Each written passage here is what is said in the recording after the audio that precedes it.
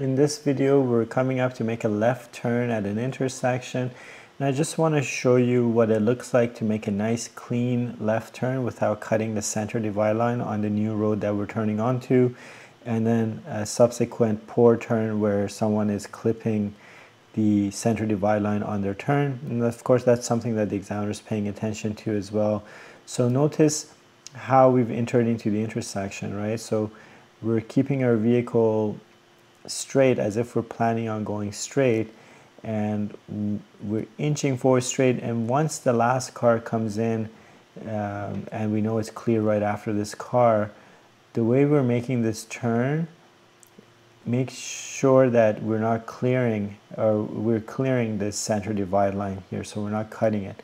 By contrast, we can see this vehicle, the way they're coming up to make the turn is a little bit different than the way we've come into the intersection. So let's back up here. You can see we came in nice and straight, and we made the turn like so, whereas this person is angling left preemptively, and so when they go to make the turn, they're cutting that center divide line unnecessarily. So that is something the examiner is paying attention to, and it's just not a good habit to get into. The correct way to make a left turn is always the same thing. Come in straight into the intersection and then make the turn.